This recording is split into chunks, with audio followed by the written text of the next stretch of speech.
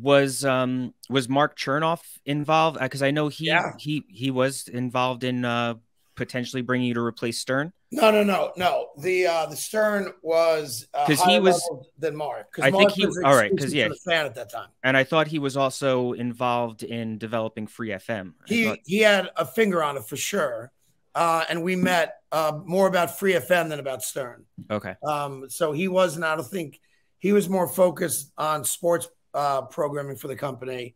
So I did not meet Mark for that. I did talk to Mark about Free FM and ultimately, obviously, going to the fan. We had a secret meeting at Harold's Deli in Edison, New Jersey, to go over the deal. with Mike. No, not with Mike, with Mark Chernoff. No, but when was there also a secret meeting? Then there was also another Oh, meeting with yeah. Mike at one point. Yeah. So once I had the job, we met. It was me, Mark Chernoff, and Mike Francesa at the Cup Diner in Astoria in Queens.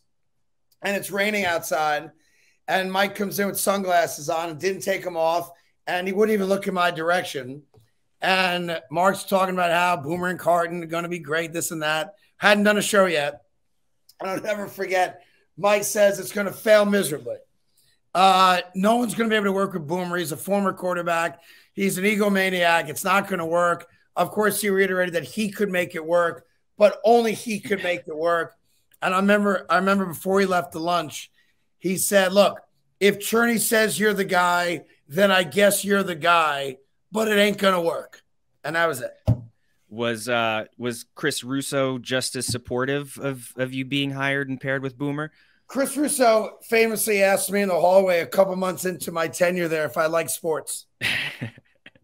We were in a little hallway in between my office and Chernoff's office. And whatever bit we had done that day was not sports related. And he comes up to me and says, do you even like sports? And we have that clip that became a famous clip.